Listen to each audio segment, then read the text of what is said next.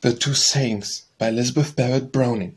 Two sayings of Holy Scriptures beat like pulses in the church brow and breast, and by them we find rest in our unrest, and heart deep in soul tears do yet entreat God's fellowship as if on heavenly seat.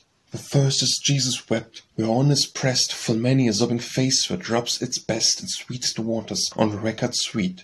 And one is where the Christ, denied and scorned, looked upon Peter, how to render plain, by help of having laughed a little and mourned, that look of sovereign love and sovereign pain, which he who could not sin yet suffered, turned on him who could reject but not sustain.